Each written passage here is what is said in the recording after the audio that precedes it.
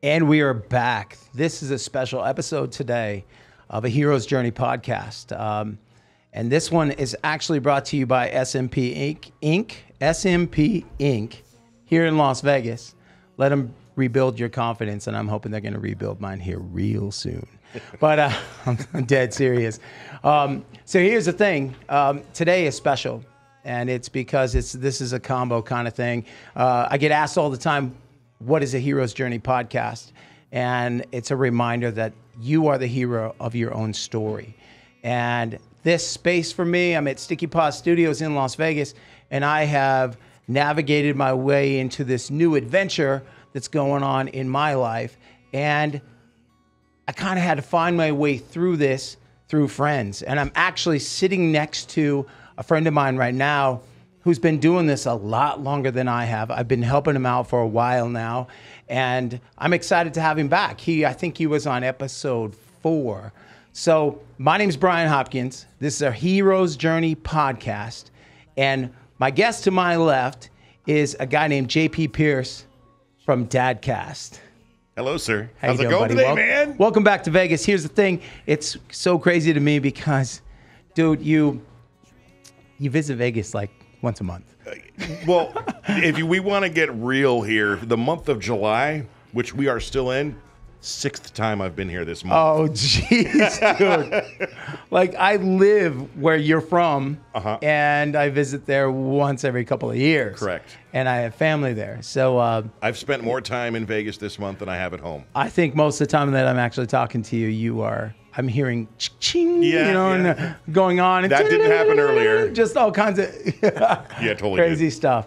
But we brought some friends today. We did. Today was one of those things where I wanted to just kind of blend the two worlds together, Dadcast and a Hero's Journey podcast, and share the stories. Because it's about, for me, this is navigating a new space. But then things that come easy to people sometimes are not. You have to work at it to get what you want, and in anything. But in certain cases, like our guest today, I'm looking right at you right now, Mr. Dai Richards. Everybody, say hello. How you doing, guys? Nice to see you. Thanks for having me. Dai you're a talented dude. Oh, cheers. We met, what? I paid him for that. 5 years ago, I think we met. 5 years ago, yeah, that's right. You were in Tenors of Rock. I was one of the founding members of Tenors of Rock. That was a headlining show here in Vegas, and that's how we met with your concert. Yes, we did it. We did. Well, no, it was our concert. Yeah, your concert, yeah. No, our all of us, yes, collectively. Collectively, because I walked up and I was in awe of Soundcheck. At Soundcheck, I think it was the day before. Yeah. I was watching you guys and just went, listen to the sound coming out of these 5 guys. This is insane, and I can't understand a single word they're saying. Because you're not obviously born here, bro. You're welcome. You're welcome. What's really cool is real quick, I want you to introduce your friend. Absolutely. Over here, we have the pleasure and honor to be hanging out with our friend, Mr. Jesse Dugas. Now, how we doing? He's our production guy, helping out with Dadcast. He is an SEO specialist. Basically, as you like to call one of the guys that work here at Sticky Paw Studios, he is our chief nerd. Okay. He does all the behind-the-scenes things that really help grow our social media, our podcast, and our online presence. And he is knocking it out of the park, man. And we brought him along to this trip to Vegas to, A, experience Vegas, and C, have him check out this amazing setup here at Sticky Paws. You skipped B. B. Did I? Yeah, you said A and then C. C, so. and then also 2. Okay. So I just pointed out that, wait a minute, I am paying attention. Right. I didn't get much sleep last night. It is Vegas, mind you. This is true. And the great thing about Jesse here, this is legitimately your first time in Vegas, because the last time he was here, you were how old? I was 12 the last time I was here. Oh, wow. So you were hanging out. That doesn't count. He was hanging out at the M&M store. Yeah. Yeah. But today, he's not the chief nerd, which is Travis. He's not Chase. Right. Who is the voice here. He's not Austin, who I can't remember what we call Austin around here. The loser. But we have George, the teacher, running the show. What's up, people? Yeah, buddy. Let's go. I have so much fun watching your podcast. And I just flew in today too, so I feel like I'm losing every other word as I speak. Today it's so weird. It is strange. And you know, I don't know when you were planning on talking about this, but again, it's a discussion. It's a roundtable. Right. Jesse, most importantly, by the way, is a dad. There we go. Right? He is a dad. So we are going to discuss a little bit about that. But there's an elephant in the room. Nick, once again, my co-host on Dadcast, was supposed to be here today. Yes. And he was here today. He actually was in Vegas with us. But without getting into too much detail, he wasn't feeling well, and he needed to catch a flight back home ASAP. He wanted to see this beautiful room. Yes, he did. He wanted to sit down and share his story with Dai. Yeah. Right. And there's similarities of what you guys have gone through, and he's not here. So Jesse's here, and I'm going to get to learn a little bit about you, and so are you out there as well. You're going to love his story, man. I can't wait to tell you something. Well, you know what? Here's the thing, too. I want to continue right here. For starters, dude, where are you from? I'm from Cardiff in Wales, which... Wait, what? I know. I literally am going to need this translated. Like, Can I leave? Can I leave now? George is going to be back there going, what did he say? Shut up. Say cardigan? What was that? Yeah, say again.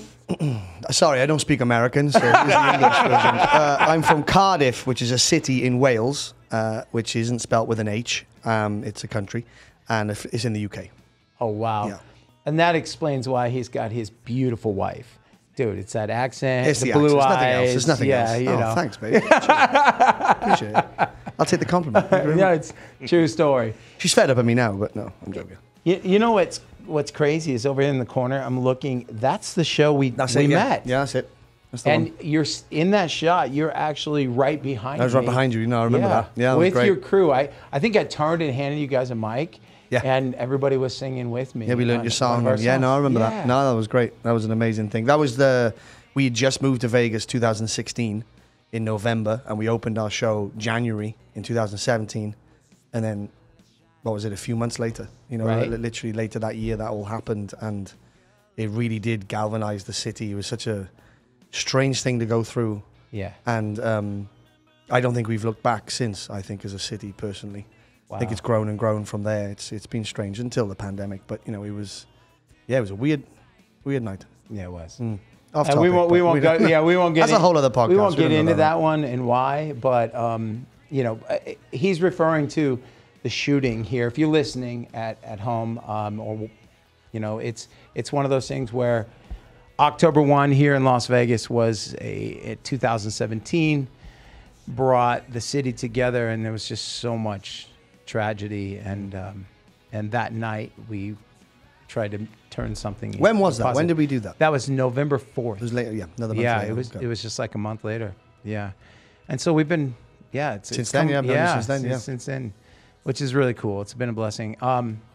Here's the thing: you're married now, I am. Yep. and your anniversary was It yesterday. was yesterday, 4 years yesterday. What? Happy anniversary! Green I card, baby. Saw that. You were working on your anniversary. I was last night. Yeah, that's why he asked me to sing. I was like, no, I don't sing unless I'm getting paid these days. Yeah. Oh, Can't do it. Oof, too tired. Yeah. No, yeah. We played last night till about 1 o'clock in the morning, and then it was a good night. It was good fun. It was good fun. It was a big. It's funny how it works with those kind of venues. If there's a big act playing, the Lumineers were playing at the Garden Arena. So once that emptied out, it fills the venue that we're in. So it's wow. it's good fun. It's good So fun. where were you? We were last at a night? place called Level Up inside of MGM Grand. Okay, last night. and you were with your band. My band, Original Chaos. Yeah. Very good. And to stay on topic Mm-hmm. with this right now, I think I heard when I stepped out of the room that are you putting out original music? Yeah, so we started during the pandemic. I was, like we said earlier, I was in Tenors of Rock for 12 years. And the pandemic hit. That hasn't really come back. So I was looking forward to doing something else. It was time to try other things. So I put this band together during the pandemic. And since then, we've gone from a gig or two a week to playing 10, 11 venues across town. And we just won Best Cover Band from Las Vegas Weekly magazine. Oh, thank you. Nice job, dude. All the songs we don't write. But yeah, we're just finishing up our first single, which will be out hopefully in a couple of weeks. We're gonna put the finishing touches on it and get it out, which will be fun. It'll be fun to get something new out there. Want to throw a shout out to your bandmates and. Nah, not really. No. Hey boys, how's it going? Yeah, no, it's Andrew Deesno plays bass and sings with me, and Chris Giacchino, who was in Rock of Ages on Broadway, the tour. He's my guitar player. And we've got a plethora of drummers at the moment that we're going through. So Tim and Anthony and other boys who have played, they've all been great. So it's it's been really good. It's going well. It's a lot of work. We do play outside a lot, which is exhausting in this heat at this time of year. It can be very difficult. But yeah, it's been great. And we've really, I think we've grown quite a lot in 18 months. And I'm excited to see where else we can go, you know? Good for you. Thank you. No, yeah, it's been good fun. It's been good for fun. you. It's a different arena away from the production shows that I was so used to. It's a whole new kind of entertainment circle of people who have been doing it for a very long time. And they're all really good too. So it's finding your hole to fit in between without taking too much work off of other people. You know what I mean? It's a difficult puzzle to fit yourself into nicely. So it has taken a minute, but I think we're getting our groove now. And I think we're fitting in there. If you're at home, this guy's a badass. You really are, man. No, thank you very much. I appreciate it. I make it up, man. I don't know. I just close my eyes and see what happens, but it seems to work. It's been fun. I get to follow you. I follow you. I get to see you. I've popped in, watched you do your thing for a while now. And like I said, the night that we shared the stage, I was just blown away. That was great. It was beautiful. And I've come to see Tennis of Rock a handful of times. And I was explaining to somebody what kind of show that was, and then now you're doing this thing, and it was fun. It was a band. We had 5 lead singers, and we had a band behind us, and we were all previously in musical theatre, and we were all actors, and we just wanted to do something for ourselves, and we ended up touring. Very lucky, we went all around the world and didn't have to pay for any of it, which was great.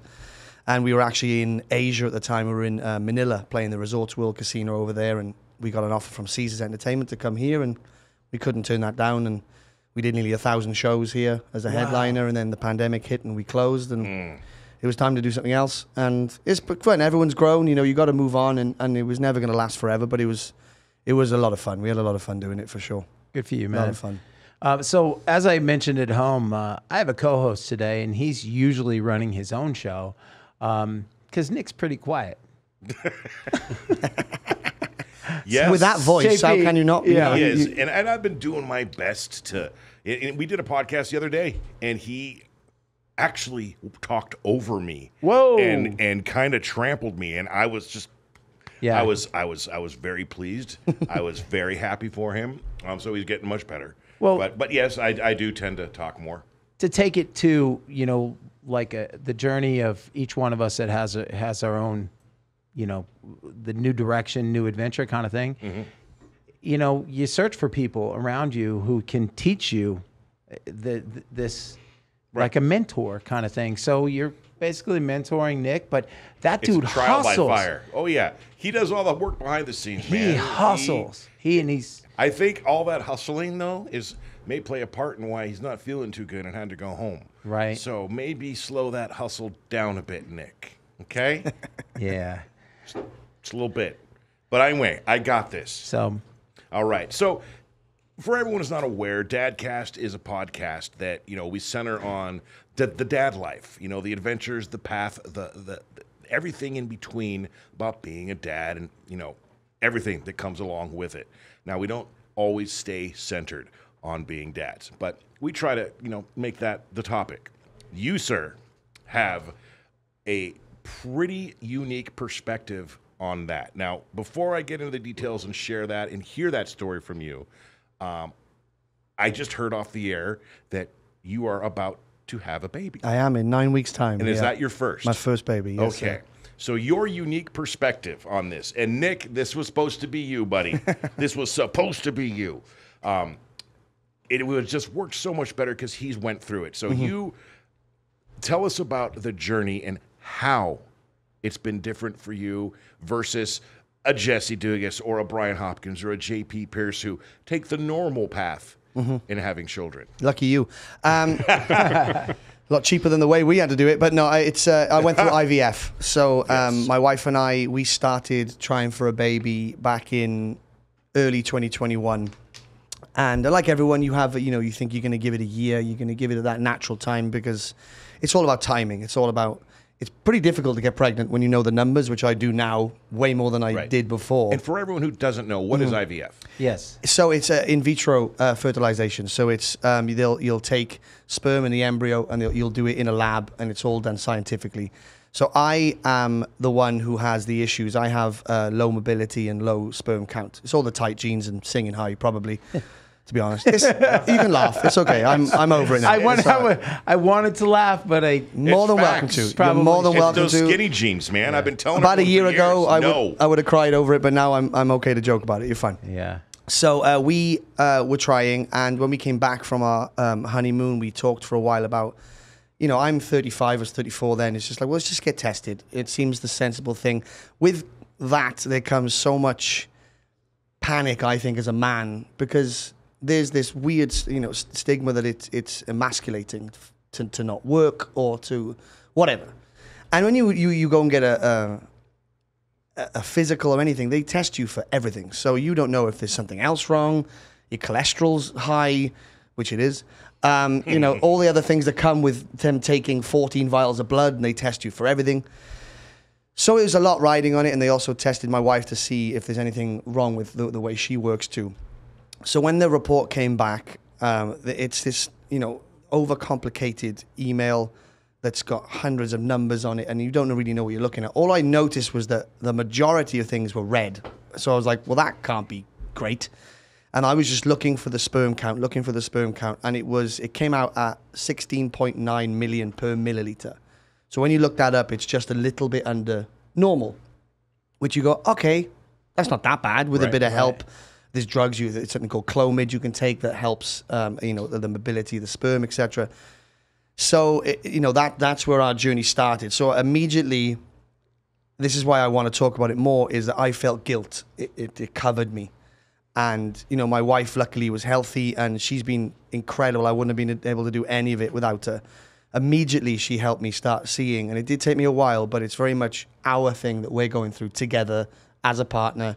She said to me this morning, I wanted to have a baby with you. I wanted to be parents with you, not anyone else, with you. So we'll go through what we got to get through to get there. So then it was a case of going in and going to the fertility clinic and finding out what the possibilities are. So next you do something called an IUI, where they'll take your sperm, clean it, and kind of drop it further up. Because he explained to me, the fertility doctor, that if you put it in human terms, the sperm has to travel from America to London across the Atlantic if I was to swim. Right. Wow. So that's how far they've got to go. It's a long, long journey for them. And you need millions to get as close as you can to the egg. It's something around, if I'm wrong in the numbers, I apologize, but I remember them telling me you need around 5 million around the egg to get one in. So at the time I was like, okay, I've got a decent number around average. So then when we do something called an IUI, I go in and do my donation again. Donation, like I'm giving money to someone. Right. That's a whole other thing, but we'll get to that later. But George does that all the time. No, so nice, the George. teacher, yeah. Lucky you, man. It's fun. It could be fun. Yeah. So you go in, and I do it the day before, and we come in, they prep my wife, and what's odd about it is, and it's just the way they do it, they tell you the number that they tested as it's about to happen. So wife's in stirrups, and they're getting the things together. Like it's not, and they told me it's 900,000 per milliliter. So I dropped 15.5 million. And this is after taking the steps to increase. So I had 16.1 million it was, but 15 million of them, or 14.5 million of them were no good. So you're excited to go, well, maybe we could be pregnant. We could be pregnant in 6 days. And then all of a sudden you're like, what's the point of even doing this? This version of IVF, this is the start of. That's not technically IVF. Are but you it's having to pay for this? Journey this one time? This is costing you. We've probably, I think, with everything overall, I'd say it's probably topped over $30,000 so far, for sure. Oh my gosh, and I'm a singer, so I don't exactly make that much money, ladies and gentlemen. Yeah, kid's not even close to college yet either. Good grief! I saw a post. and you had needles like around the phone. Around around the I didn't have photo. to do those. This is what's Okay, continue. I'm excruciating. sorry, No, it's fine, and interrupt me whenever you want, Yeah. of course. So you do that, and it's gutting. You sit there, and you feel like I'm letting her down, and with everything that's going on with mental health and as a man in terms of our world, we don't talk about it enough. It's the same back home. It's worse back home. British guys, I don't know if you watch UFC, but Paddy the Baddie was on the mic the other night saying we need to talk to people. If you've got a problem, say something. There's nothing wrong with being emotional or anything like that. But at the time, it was just embarrassing. I just kept apologizing to my wife, kept apologizing. And she's like, it's not your fault. But I was like, it is my fault. That's how it felt. It's not, but it did at the time. So that obviously didn't work. So the doctor was like, well, we should do another one. I was on Clomid, which was meant to improve my numbers, and they went up about 200,000, did it again, didn't work. And then it really started to feel like, is this ever going to work? Is this, have I got to start thinking about adoption? Have I got to start, which I'm all for, but it's a whole other process to which you'd be able to comment. It's a whole other thing to think about, a whole other expense, a whole other world that you got to go into. And we were with Nevada Fertility Clinic. His Dr. Falk is the doctor who's helped us. He's been fantastic. And he sat us down. He said, listen, what's going on with you is I make enough testosterone. I didn't need to do TRT or anything like that.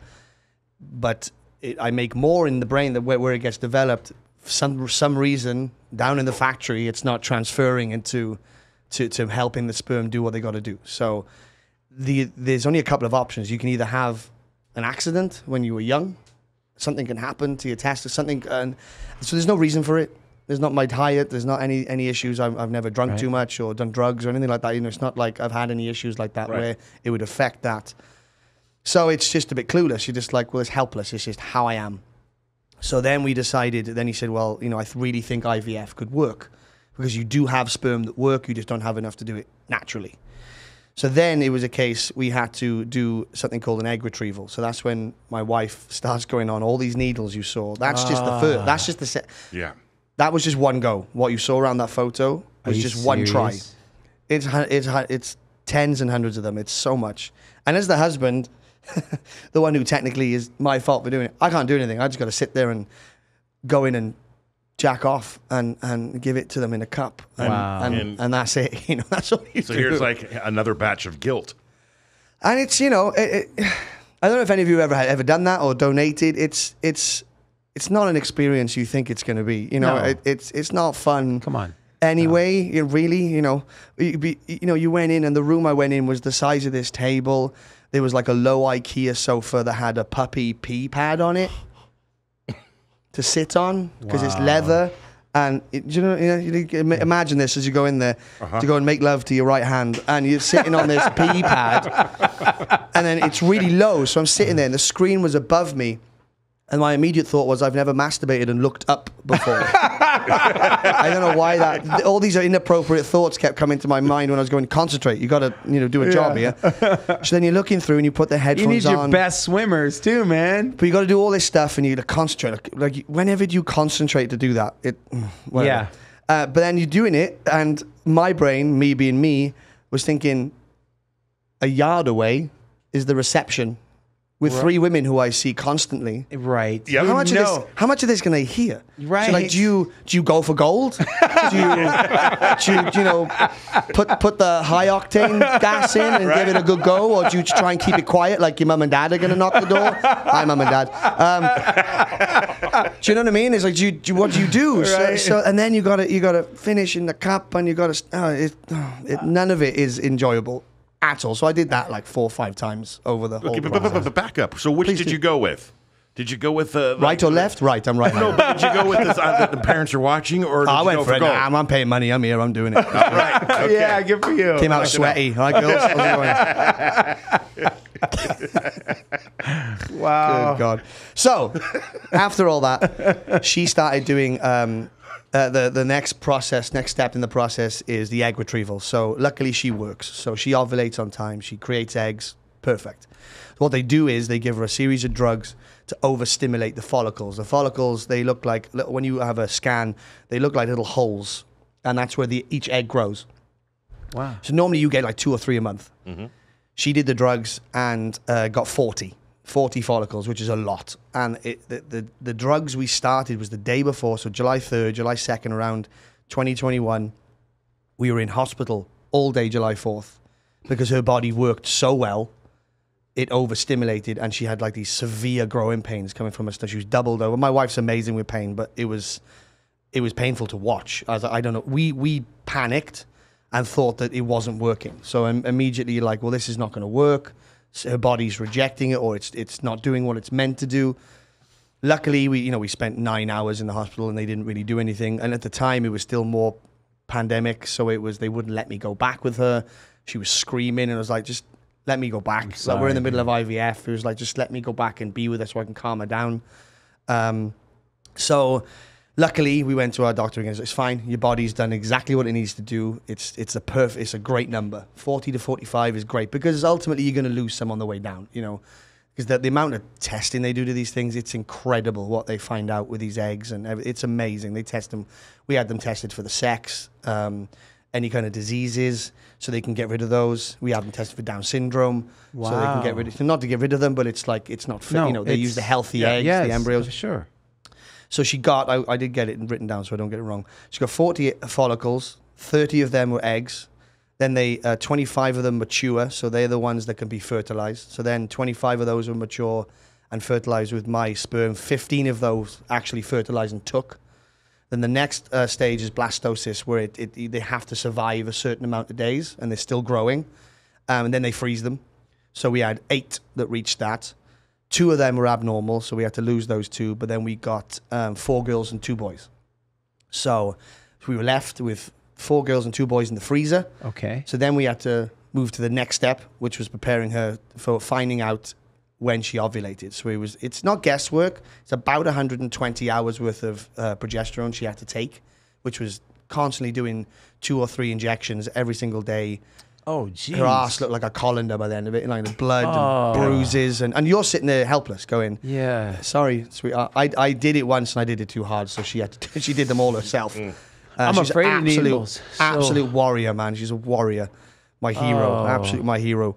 And so then you got to shout out her name to everybody. Olivia Richards. She was a dancer in town for years. Yes. She was in X Country, which was a show at Harrah's, and yeah, she's amazing. And she really is. I'd be lost without her. So thanks, babe. Yeah. Anyway, that's too much. Just not make it too. Come on now. I'm sorry, man. I'll cry. No. So at that point we had 4 girls and 2 boys, and that was the first time it really felt. I remember she FaceTimed me because she was learning to be. She went to cosmetology school after the pandemic. She's smart, went and learned another career, and she called me. It was the first time it felt in months that we had some good news for once, because it was constantly something didn't work, the numbers were low, and it was just like we were losing all the time. Mm-hmm. So finally, it was like, oh, they worked. That's going to be something when it if it's done correctly and it grows. So then in August August of 2021 we went to do the first transfer, and we chose the boy. No reason really. We just like, well, what should we try first? I was like, I quite like the idea of, I've got an older brother. He always looked after me, so I was like, well, maybe that would be nice. We'd have one of each kind of thing. So did that, and that's a whole other bunch of drugs. And when she ovulates, they go in, and you see the catheter go right up, and you just see this little tiny white spot at the end that's left, and that's what it is. They zoom in, and you can see the embryo, and they clean it. They give it like a little shower, push it down, and they leave it as far up as it can go, and then you wait for 6 days. Wow. And they try to tell you, like, try not to do pregnancy tests because you can get false negatives, false positives. And what's really difficult, once you're going all through all this, all the money you're spending, all the emotional distress of not being able to do it naturally, not, all that kind of stuff that you're dealing with, all of the symptoms of being pregnant are the same as a period. Like, Mother Nature's a... Can I swear? Am I allowed to swear? Yes. Yeah. She's a bitch, right? Yeah. So she was feeling these things. You're like, is it a period or is she pregnant? And she really thought she was, and you could notice some things, and things start to grow and ache and hurt and all that kind of stuff. So she did a test and it was negative. Now, technically it still could have been positive, but at that point we started to sink. Yeah. And you attach yourself to this little course. picture of an embryo, which is so small, and it shows you what's going to be the placenta and where the actual body's going to come from.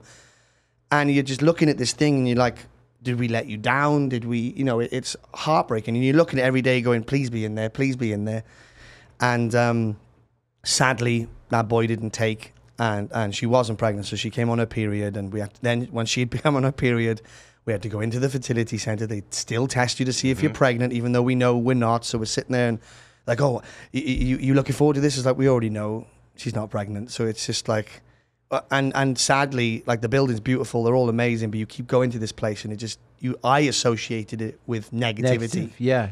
So it was really difficult to keep going there, and I hated going there at that point. I was like, I just don't want to be here. And it's like, is this ever going to work? Like, is it pointless carrying on? And you feel like you're losing the battle, but you got to keep. And she kept building me up, kept picking me up from everything.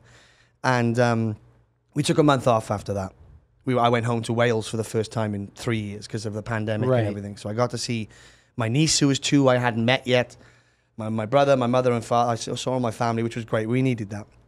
So when we came back, I was like, right, we're going to go and do something called a mock transfer, where they'll give her the same drugs, her lining will thicken, and then what they do then is they go in and scrape an inch of her lining out, which looked like the most painful thing. And that was a moment that I turned from saying sorry and started saying thank you.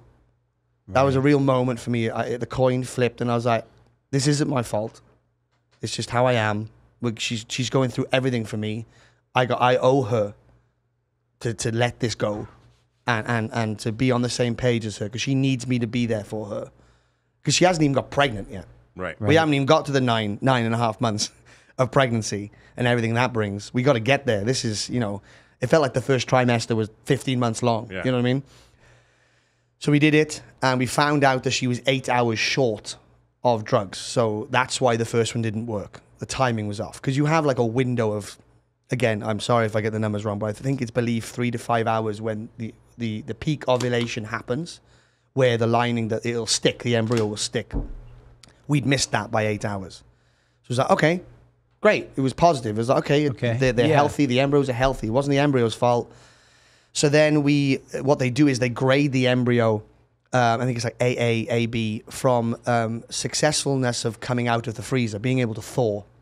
So the next best one was a girl. I was like, let's have a girl. Let's go for it. Let's try it. So we knew the sex before it's a sex, like not to get into the abortion and anything like that, but it's like prior to it being a human, you find out what the DNA makes it up. So we had that, and then she did it, and then we didn't take a pregnancy test. We just stopped buying them. Smart move. Because they're not, they're pretty accurate, but it's like, I don't want to look at another one of those things. I don't need to look at them anymore. So we didn't. So we did it, and this time I felt like when you're watching it on the screen, I don't think I felt like I saw the embryo in the first one. And now I know exactly what I was looking at. I was like, there it is. I can see it, and it's a bright white spot, and I was like, okay, that made me feel good. Like, I didn't feel like, I was like, it's not going to go anywhere. How can it go anywhere? It's stuck. Like, where else can it go? It's got to stay in there. So then a couple of days later, she started getting different symptoms she didn't get the first time. So it was like, okay, these are the pregnancy ones, right? And you really don't want to think it, because you're like, oh, please work. Yeah. Please. I don't think I can do this again. Please work. And then I got a different couple of symptoms. Your breast started to ache. Things started to hurt. And I was like, okay. She was like, should we do a test? And she was like, no, I don't want to do one. Let's not do it. Let's just keep doing our days as we are. And then she came out of school and she called me. She was bursting in tears. And immediately I thought something bad had happened. And she started to spot. Sorry, babe, you don't mind me telling this.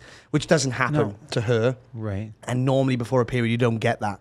That's a symptom of being pregnant. So immediately it was like, I'm getting shivers thinking about it. It was just like, oh, okay. I think this is going to happen.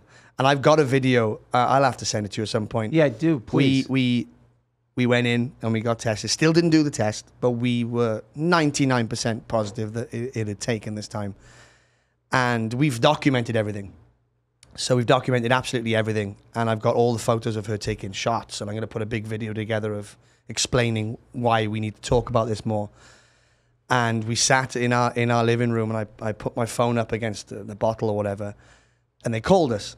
And I was like, if this backfires, Yeah. and I've got this video on my phone, this is going to be awful to watch. But and as soon as the lady on the other end of the phone said, "Hi guys," I was like, okay, we're pregnant. I could just tell from the tone of her voice. And me and my wife work so well together as a support team. I'm a very emotional guy. I'll cry. I got no problem with saying that. I'm very open to letting my emotions out. I need to. Yep. Life's too hard to hold it all in. I can't do it. But what the way we work is, if she gets upset, I stiffen up and I don't let it out. I will later on, but not right there in that moment. You can't both be. Right. Okay. I got to be there for her. She's gone through so much. The amount of hormones she's got through her body, extra than what she normally does. And she's healthy. She has the right amount of progesterone, estrogen, all that kind of stuff. She's got more there. So she's got so much going through her.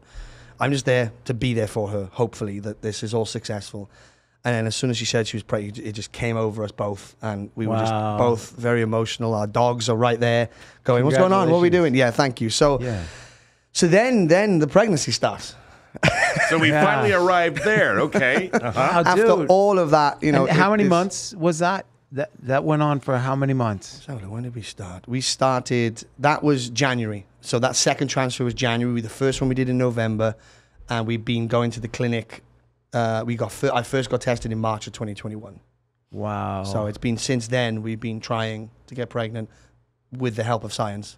And you are... And we were trying 6-7 months prior to that. So you're having a little girl? Yes, we're having a little girl. Dude, congratulations. And it has come to fruition. Wow. Yes, yeah. Yeah, it turns out you throw $30,000 or something, it works. Well, in this case, it was... And so what?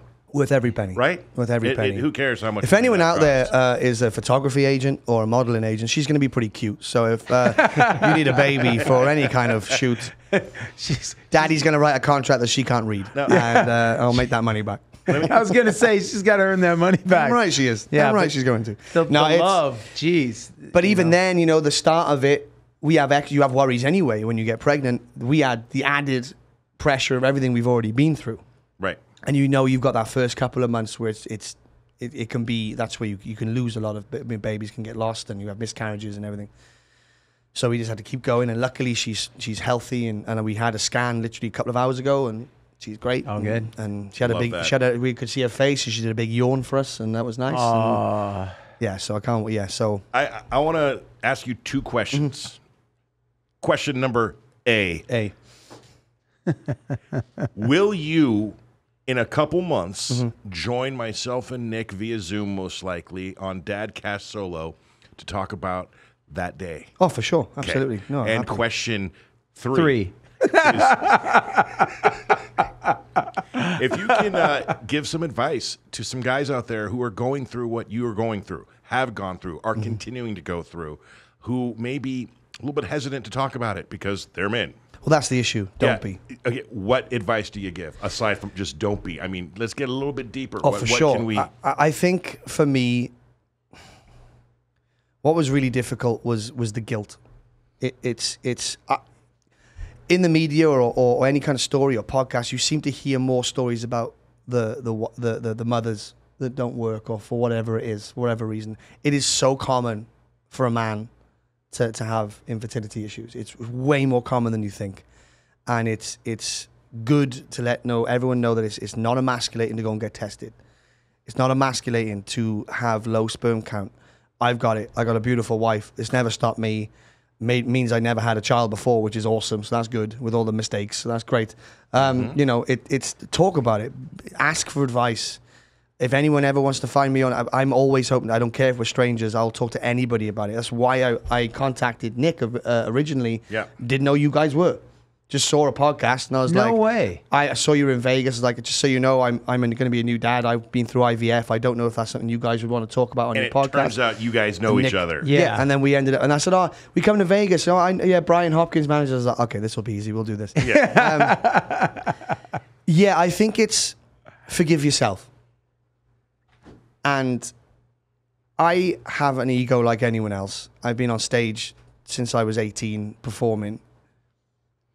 It was a difficult one to do. Right. And, we told a lot of people before the first one, and it must be so tough for my parents and people who who watch to try and give advice, because if you haven't been through it, how can you comment on it? Yeah. Right. Because ultimately you end up just saying, relax, calm down, take your time. Do you not think we're doing that? Yeah. Yeah. And it's no having to go at anybody. Everybody did it. And it's like, we had to work out what we wanted to hear from people. And it was like, just listen to us. If you haven't been through it, you can't comment on it. But in reality, those people loved you. Oh, that's all they wanted to do. That's why Absolutely. they were there for you. Absolutely. So. And it's funny, what makes me smile now is people go, oh, you wait till you have the kid. I'm like, I'm ready for that. You're not, but it's No, okay. no, I know I'm not, but I'm ready for not being ready. There you go. Exactly. I've Yes. lost a lot of sleep in the last 2 years. Yeah. I've had my anxiety attacks and things like that. But I'm like, trust me when I tell you, it's the hardest job you are ever going to love, man. Mm-hmm. I even got a T-shirt that says that on it. but I'm ready. It's- You know, I am, and I know it's going to be a culture shock. I do. My brother's got 3 But it's kids. the best kind. I can't wait. And the fact that you have put yourself through so much and fought with the wife before she's even arrived yet, you've done much more than us average dads who have done it the old-fashioned way. I mean, you got a head start, in my opinion. Plus, you're older, and there's Yeah, there's an super appreciation. important. There's an appreciation that you just what you put yourself through, but then what you're actually gonna be experiencing. How old were you when you had your kids? If Oh gosh, you don't mind me asking. no, I was 22. Okay. Yeah. So I'm 35 now. Exactly. And I've always known I've wanted a family from being young. It's just something that I always felt. I was very lucky. My parents are amazing. My brothers are amazing. We've always been a really tight family. So it's like, oh, I want this. This is nice. And I know not everyone's lucky enough to do that. I hate talking about it too much because not everyone gets to do that. Right. But I've always wanted it. And then in particular, once I got older, I've been ready to be a dad for years. And it's one thing not to ever, I'm terrible at accepting compliments and giving myself compliments. You ask anyone who knows me, the one thing they'll say is, he's gonna be a good dad. He's ready to be a dad. There you I go. love kids. Well, I've always loved kids. Can you say that anymore? I love kids. Yeah. Yes. You can. In the correct way. can. After hearing you speak today, dude, you're gonna crush this. Yeah, you I are. can't wait. I'm so excited. Your passion and the hair is standing up my arms right now just thinking when you were talking even. It's one of those things, man, that it's coming right out of you, and you're just gonna love that. We've been so today. ingrained in this for so long. It's, you know, again, like I said, how one night stands get pregnant, I don't know. I don't understand. Like the ingredients involved are so complicated. right. It's amazing. It's like there was a guy last night at the gig we played. I do this, always make a joke. So if it's your birthday, happy birthday. If you're getting married, don't do it. But good luck. If you're getting divorced, congratulations. Make more money than the other person. And I'm 9 weeks, still have my baby, blah, blah. And the guy said, oh, I've got 6 kids. I was like, well, I said, well, I've had IVF. It would have cost me 180 grand to do that. So thanks for rubbing it in. So yeah, it's. I was going to say, is there anything you through that process that you'd want to know more about? Is there anything Well, before we ask that question and get over to Jesse. Yeah, of course. Sorry if I've hogged the No, mic. You've man. not. Remember, today's this all was about you. Yeah. Thanks. So I want you to just, picture in that mind's eye of yours right now, everything that you have been through. And this is not a comparative or I'm better than you type story, but everything that you have just gone through, Nick decided to jump in and do it again. Okay. Nick went through all of that. I'm not going to say, exactly the same way, Were but his other kids natural? yes. Right. So he had, and Nick, man, I'm sorry. If you were here, brother, I would not have to be talking for you. And that's okay. I talk with my hands. He had 5 children. Oh, wow. The old-fashioned way. And then had a vasectomy. Mm-hmm. And years went by. And then he met his new lady. They got married. She wanted kids. He got reversed. Turns out, How old is Nick? Nick is 44 or Okay. 43. He's in his 40s. If that's, again, Nick, if that's wrong, I apologize. I'm saying I'm sorry way too much today to you. I saw a lot So- of grey. I'd say Yeah, probably. he had. So they went through all Sorry, that, Nick. all the needles, and they finally got Liam. And then poor guy was born right when the pandemic started. He was in the NICU. Not to freak you out or anything. No, it happens. It happens. But yeah, it's it was very, very difficult for mom and dad. Mm-hmm. And now they're going through it again.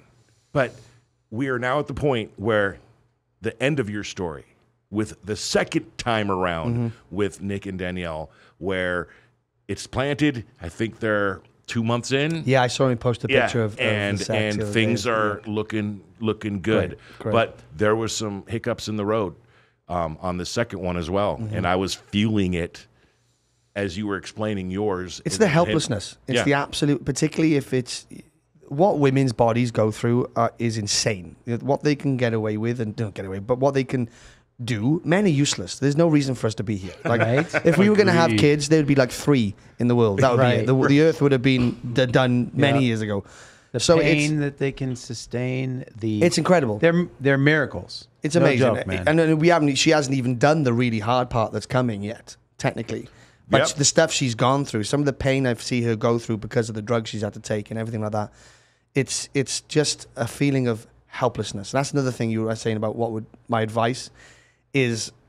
What the minute I turned from saying sorry, which is from that helplessness, that's where it comes from, to saying thank you, is just showing that she knew I was, was thankful for her, but I don't think I was putting it out there, and I kind of regret that. We probably never talked about this, babe, but I feel like I didn't say thank you enough at the beginning, and without her going through all this just wouldn't have happened. Right.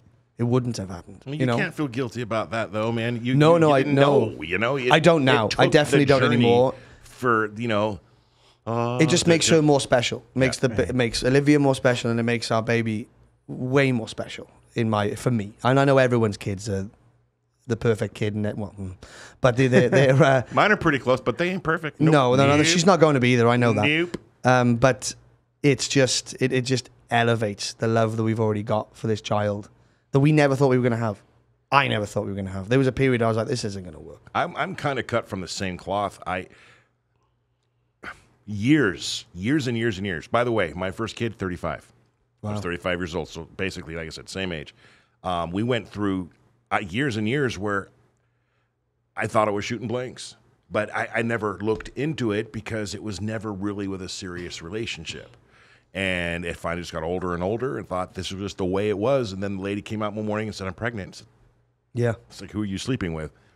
Because it's definitely not mine. Yeah. And anyway, blah, blah, blah, long story. We got, I checked it out and we're having a kid. Well, this is the thing. And I'm so glad it happened later in life. Yeah, for sure. No doubt. And this is the thing with all the going to get tested. This is where we as men, we come up with, different ways of saying things like shooting blanks and stuff like that, which is in our vernacular. It's exactly it.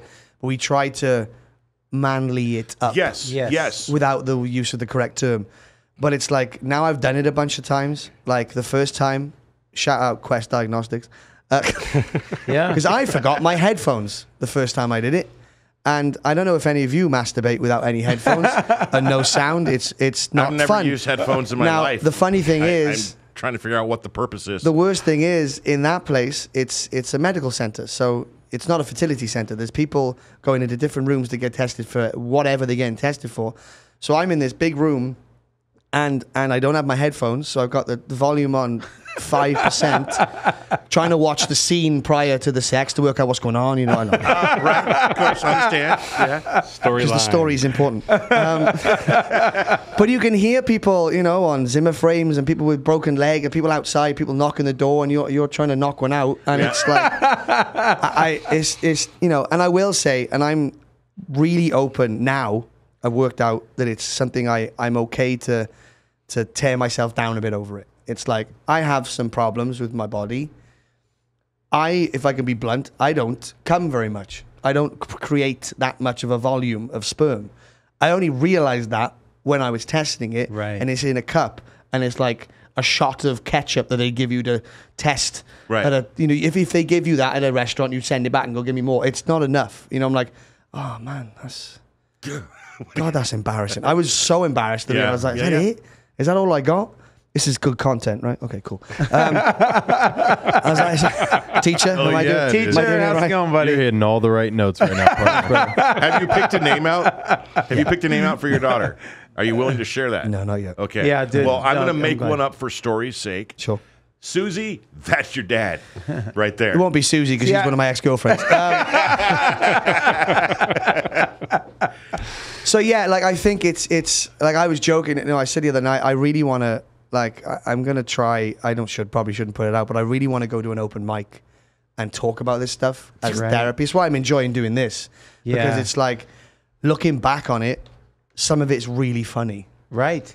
Like just doing that and going, how many guys have sat where I am? How many loads have been shot in this room over the years? And what's the search history of this computer that I'm on? And you're like, what else are other people into? Oh no, hang on, I got to do something. Like never mind the gilfs that they're into. I need to concentrate on what I like. And you're like, what do I like? And it's just so much going through your head, and you start going like, right, stop.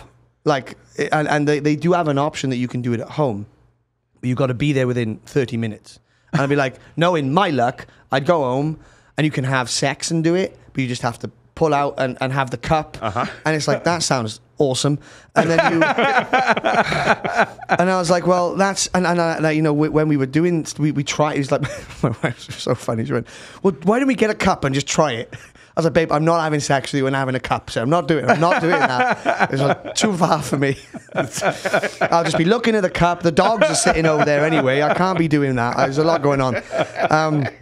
So I didn't want to go home. I was like, there'll be a crash on the 215 and I'm going to be stuck in traffic and this was a waste of time. Yeah. I was like, I'll just do it there. I'll concentrate. I'll be better. But that whole process, and looking back on it, is pretty amusing now. It certainly wasn't at the time, but I just think ultimately to guys who have to do it, it's okay. It's okay. Whatever the outcome is, you will be okay.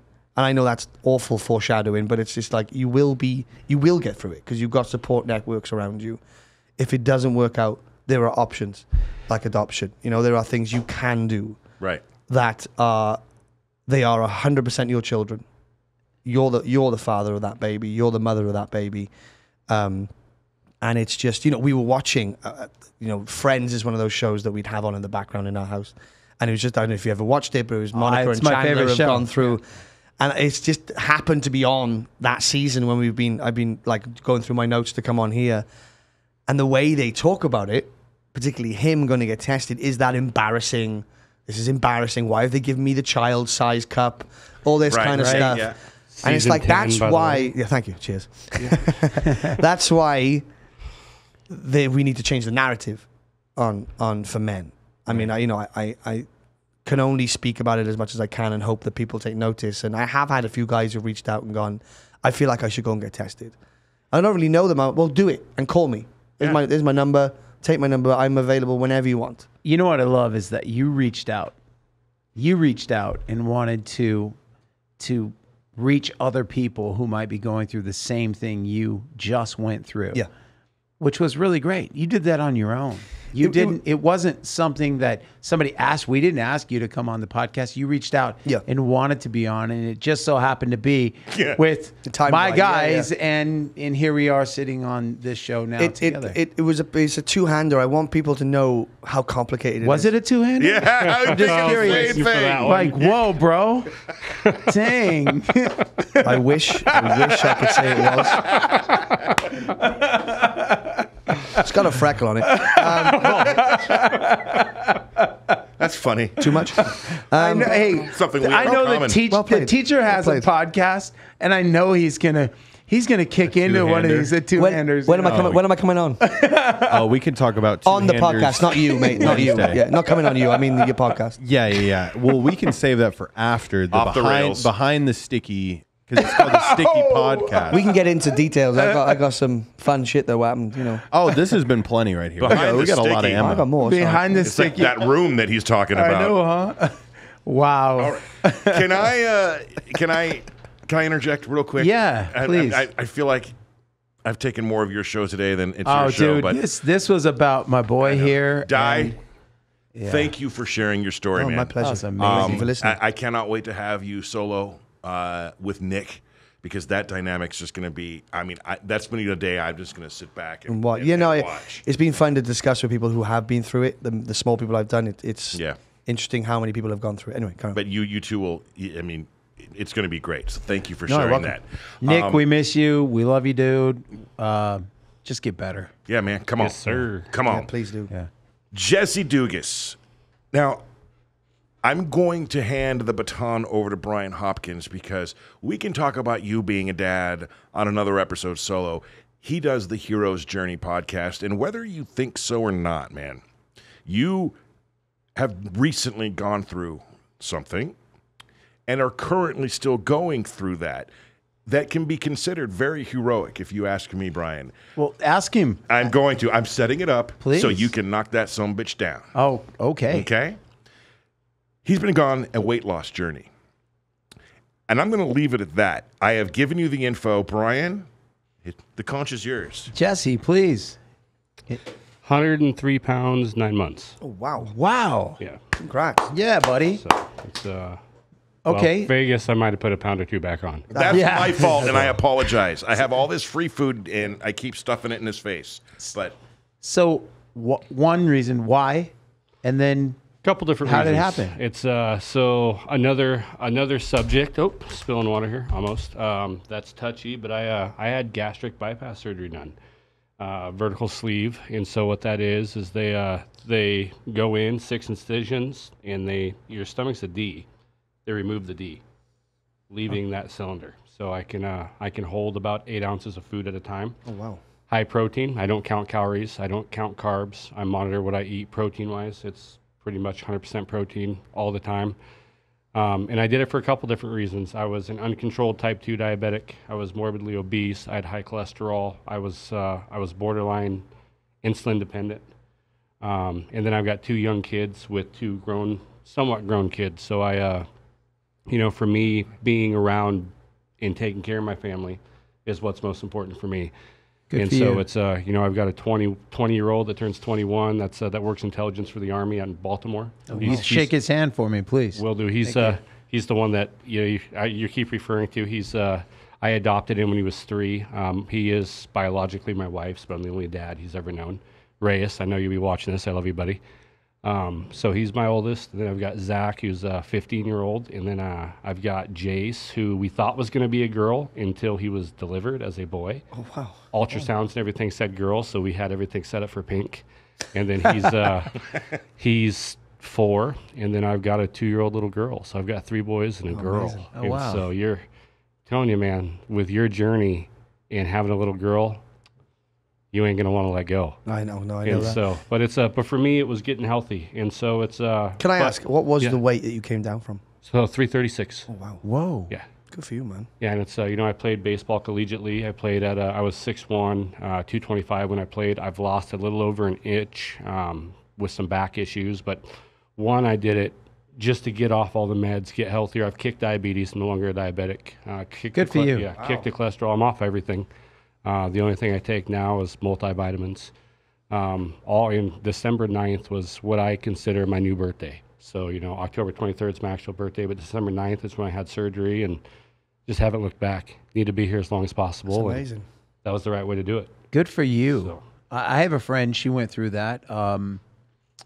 She went to Mexico and had this done and came back. And I think she's down like 60 pounds That's right incredible.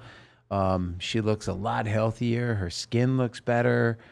I'm just so happy for her. And when I see her, she's got vegetables and she's doing all the right things. I'm like, you're an inspiration, so it's same with you, man. That's really cool. It's definitely a tool, similar to the way people are approaching you. I get approached. So I wasn't shy about it. It's, I posted on social media that I had it done, posted selfies on Facebook, wasn't shy about it at all. A lot of people, they feel like, and I felt like a failure, man. I couldn't do it with the diet. I've got a ruptured L5S1 in my lower back that I had surgery on. I was too heavy. I was fat, and it re-ruptured 6 months after I had it fixed the first time. And so I was told at that point, man, you got to get the weight off before we can fix you, whether it's going to be fusing your back or whether it's going to be an artificial disc. But if you want that artificial disc and you want to stay mobile, I was playing competitive softball at the time. Even at heavy, I was playing 100 competitive softball games a year. And so I was told that I needed to get the weight off, and I tried, man. I tried the diet, and I couldn't exercise because my back wouldn't allow me to. And it was just one of those situations where, I felt like a failure early on. I felt like I was taking the cheap and easy way out, and it wasn't until I realized that, man, it's a tool. You still got to do all the right stuff. You still got to eat right. You still got to figure out a way to get your cardio in. You've still got to do the other parts, and it has to be a lifetime change. So many people fail because they think it's a fix-all, right? And so, but you know, similar situation. I've probably had 200 to 300 conversations since December with people that, hey, thank you for being up front. What'd you go through? I had mine done here in the States. Okay. To get it done here in the States, it's difficult. It was a 2-year process. Wow. 2 year psych evals, the whole 9 yards. 2 years. How do you feel now? Like how Incredible. do you physically? Incredible. Your back and everything. Is it? So back, you know, I almost went on the Yes. went on the roller coaster over at the New York. It's back is better. I haven't felt my left leg below my knee in the last 5 years. Wow. But in the last 6 months, it's from my hip to my knee, and it was the entire leg. And Okay. so nerves It's starting coming back. It's coming back. Was there like a financial burden that also prior to all the surgeries you had, was that in your mind too? It's like, I'm going to keep spending money on this, trying No. to fix things. No, it wasn't an issue. It was just, No, it wasn't an issue for me. It's, I ask because coming from a country where everything's majoritively free, Really? like, because, you know, it's like the healthcare system, it's like, you know, it adds up. So, you know, unless you've got amazing insurance, which No, Right. definitely not the case. But for me, I mean, the financial end, and you know, it's not rich by any means. I mean, I'm a sole proprietor. Do you have an LLC? It's me, and I just hired my first employee, so I've got me plus one. congrats. Good And for you, it's, man. You know, and doing the social media marketing thing and the website. You know, that's another story. But it's not rich by any means. But when it comes to health, I'll go in debt. Yep. You know, it's for sure. It's health is what it's about. Good for you. You know, the teacher sitting back there, he's part of the Fitness Junkies, correct? Absolutely. I see you on there quite a bit talking about health, and you've lost weight in. Yeah, no, I actually had my father, he had gastric bypass surgery. Wasn't so successful because, like you said, it's just a tool. So like a lot of people fail to recognize the discipline and the daily habits that really go behind it. Sadly, my dad, kind of crazy, he got internal bleeding right after the surgery because the incisions weren't like fully sewed up. So he actually almost ended up dying because of that surgery. Wow. He turned septic pretty quick. Yes, Yeah. no, definitely. Wow. So did your doctor ever bring that up, like as everything was happening? Because you said it was a 2-year process. Yep. How intensive was it when you were being told the bad stuff? Like what could go wrong? It was intensive. There are a couple different surgeries. So the one that I had was the easier of the two as far as recovery. I mean, it hurt like a bitch when it was done, but they have the R&Y where they're repiping your organs and they're deleting your stomach. And that one is a rough one. The one that I had done, the vertical sleeve, you know, I don't remember. I think the count was I had 350 staples or something internally. Wow. And it's you know, they're there forever. But yeah, they do a test right after. It's for me, I don't know if that's the way they do it in Mexico, but the way I had it done in Eugene, Oregon, where I had mine done in Springfield, they take you down, they stand you in front of this machine that scans you, and you got to swallow the nastiest tasting stuff that you can. And mind you, this is 12 hours after surgery where I was full off of less than an ounce of fluid. Less than an ounce of fluid, I felt like I was puking sick full. Wow. And so, because there's nothing there, you have to re-stretch out. Yeah. And so they're making you swallow 2 to 3 ounces, and you can barely swallow, and it's just this dye. And that's exactly what they're looking for, though, is they're looking for that leak. Got and you. they won't release you from the hospital if you're leaking. So I'm sorry about your dad there.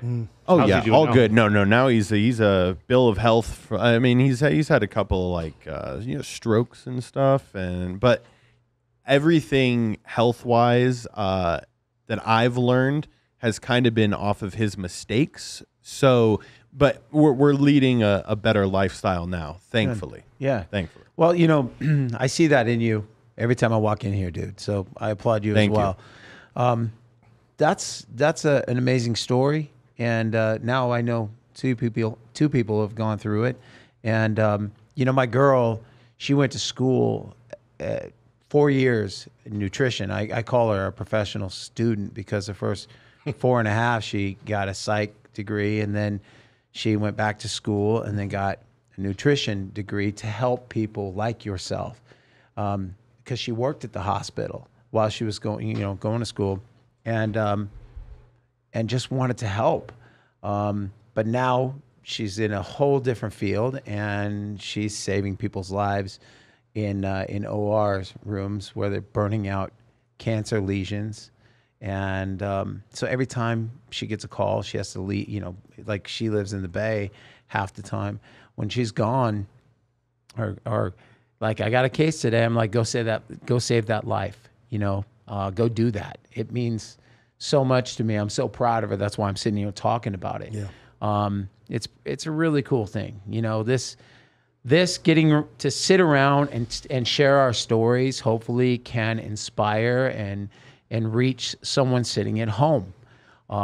It's important that we do share our stories. It's important, like I said, I put a jacket on. I was born with a defect. I have Poland syndrome, something that I could have had webbed fingers and toes. I'm born without a left chest muscle and part of my bicep.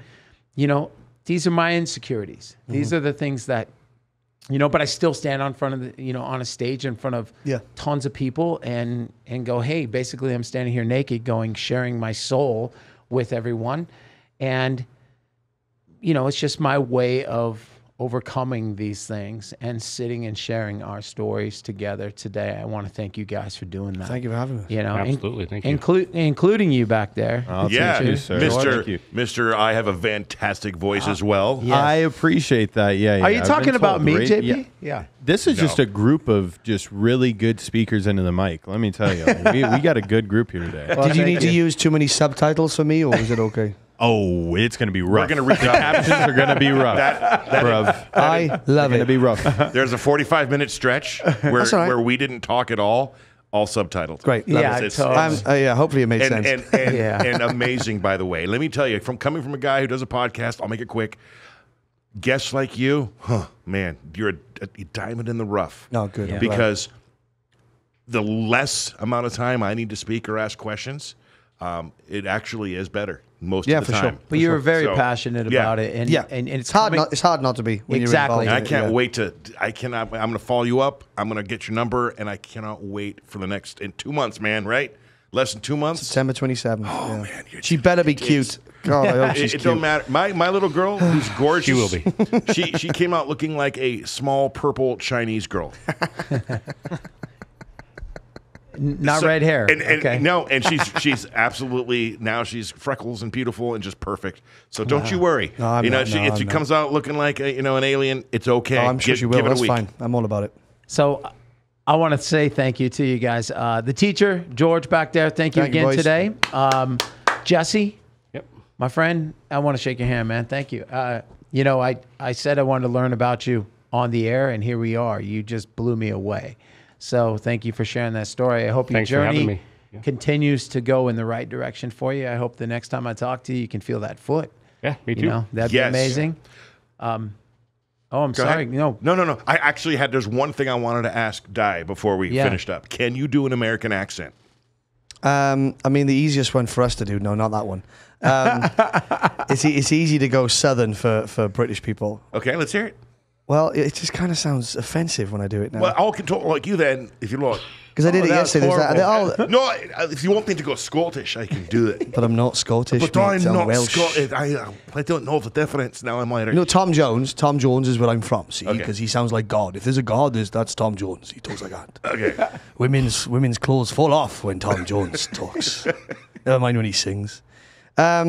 Yeah, I used to be very good at accents. I haven't done American one since I've moved here on purpose because it's like, oh no, they're nowhere near as good as they should be. Oh man, That's what I'm saying. I just did a terrible one, so I would like to judge yours. y'all need to shut up. All right, y'all need to let it go. I'm not gonna do it, and that's that. So Texas teenage girl. the other easy one is obviously, oh my God, it's a Valley girl. You know what I mean? We're going to Vegas. Vegas doesn't know. I can't wait to meet the teacher. He's so fit. Oh my God. Look at his arms. Yeah, that. Boom. Thank you. Appreciate Thank it. you. Yeah, I do appreciate that. So, Dai, Yes, thank sir. you so You're much, welcome. man. Thank you for having me. Yeah, Appreciate thank it. you. The original Chaos, Yes, your yeah. band. You got a new music coming out. Yeah, we got a and- single coming out soon. We play all across town in many different venues. So just find us at Original Chaos LV. I'd appreciate it on Facebook and Instagram. There you go. And my boy, JP, Thank Is you, there? man. Well, thank you. This is number 2 in this room. I didn't want to say anything, but am I the first person to be the second time yes, on? you are. Thank you very much. Yes, Thank you very much. So go check out Appreciate you, Dadcast. man. And the T-shirt. I Come on, man. know. Chuck Norris. Yeah. Dadcast.co. Check us out on YouTube and wherever you get your podcast, man. They're there. And this one will be a collaboration up on both Hero's Journey podcast and Dadcast as well. Again, I think we're going to drop this one same time. So obviously we'll talk about that off the air and figure out what that day happens. But man, it's been a pleasure talking to you, and I can't wait to have, Jesse, I see you every day, my producer guy behind the scenes, but I, again, cannot wait Thank you. No, I to appreciate talk it. and meet that baby girl of yours, Me man. too. It's Look going to forward be to the it. greatest day of your life. Can't wait. Trust me. Can't wait. All right. Thanks, guys. Yeah. So out there, guys, I want to say again, thank you to SMP Inc., who brought you this episode right here in Las Vegas. And to Sticky Paw Studios, thank you for giving me such a beautiful space and place. The crew here is amazing. Thank you, guys. I love you guys. And hopefully what we talked about today inspired you just a little bit, helps you through your journey. And tell your friends about it. Go follow us on Spotify, Apple Podcasts, YouTube, wherever you get your podcasts. And just know that I'm grateful to you. Thank you guys so much. Go find that world of new adventure. My name is Bryan. This is a Hero's Journey podcast. Thank you. Dream, and I believe it's coming around to me.